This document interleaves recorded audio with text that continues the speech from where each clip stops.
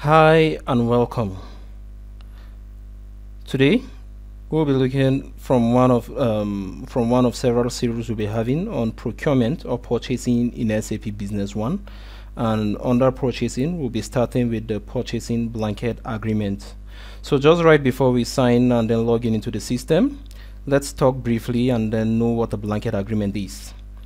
A blanket agreement is an agreement between you and your vendor for a specific period of time. So with respect to procurement or purchasing, we'll be looking at how a purchasing organization has an agreement with a vendor for the supply of services or items over a period of time based off of a predefined terms and condition. So it's worth noting that they can also be used as a basis for expected revenue forecast and capacity planning. So for better context, let's take an imaginary picture where company A has a business agreement with a vendor, and company A is committed to purchasing large quantities of a certain number of goods over a certain period of time at a certain price.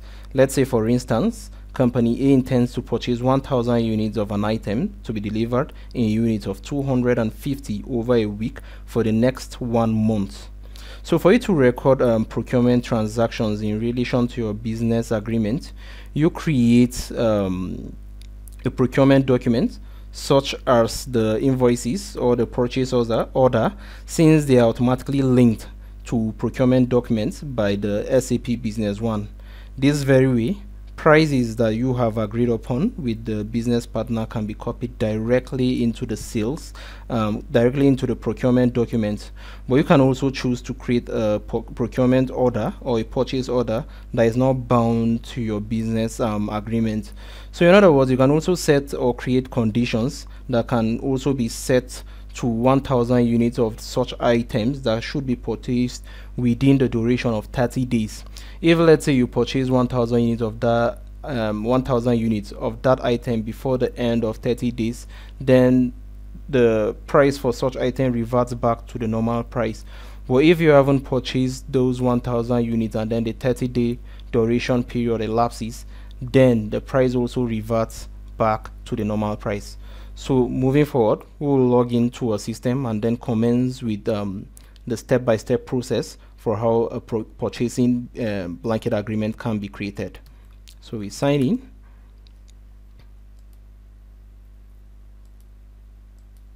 Oops.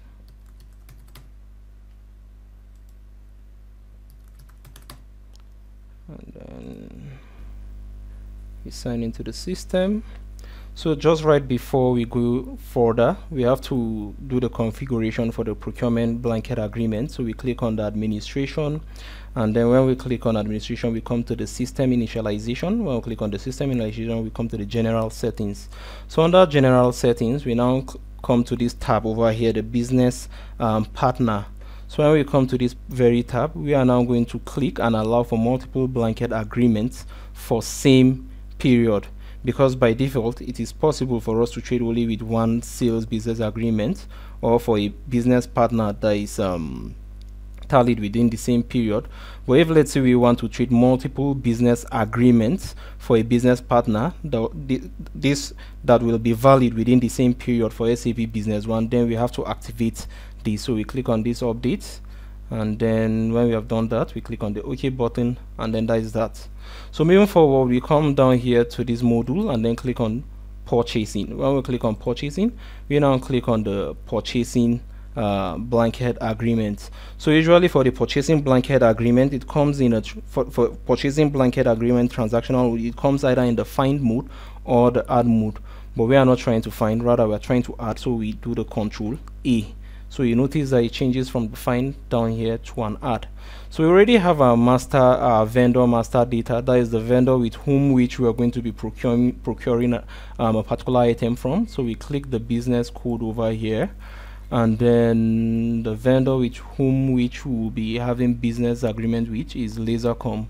So we'll click on Lasercom, and automatically it fills in other fields like the business partner name, the contact person in that company or with the vendor, and then the business partner's currency, the telephone number, the email, And then down here for the number of the blanket agreement document numbering, it could either be primary, which is automatically numbered by the system. You can imagine we already have a blanket agreement that's been numbered 1, so this is 2, or we can manually put in a peculiar name for our blanket agreement. Let's call this let's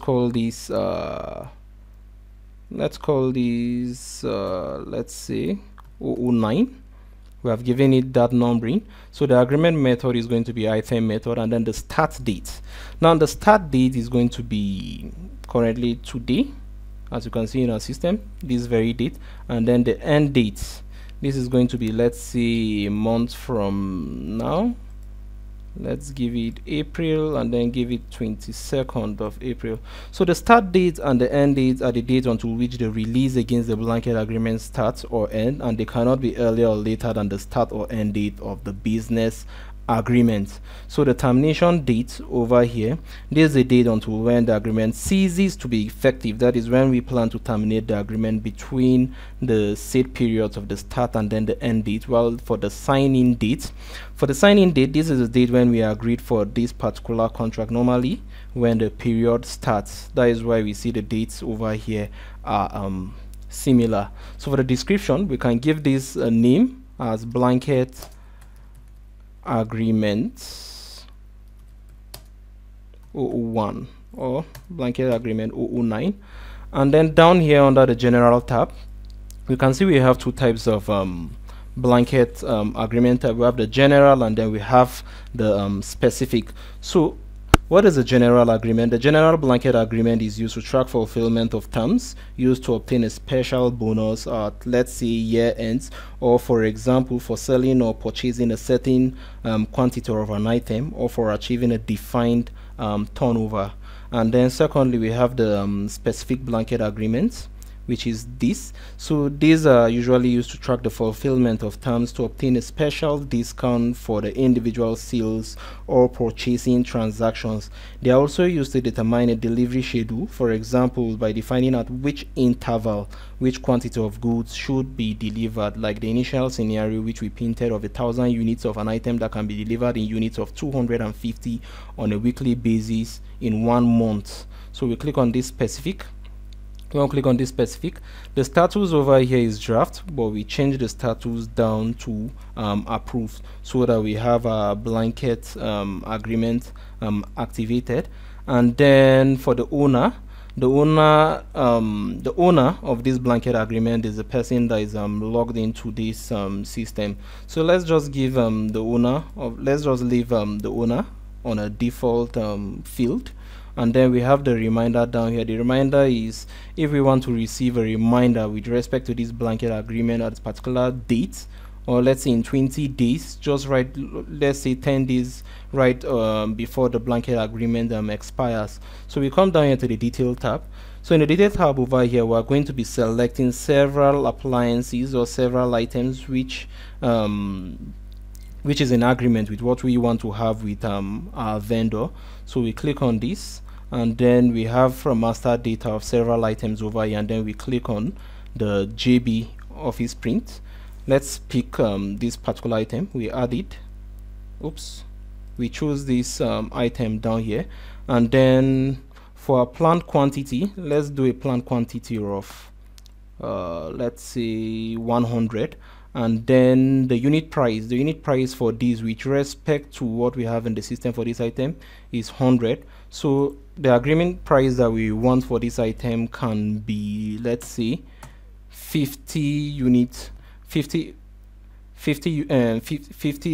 G.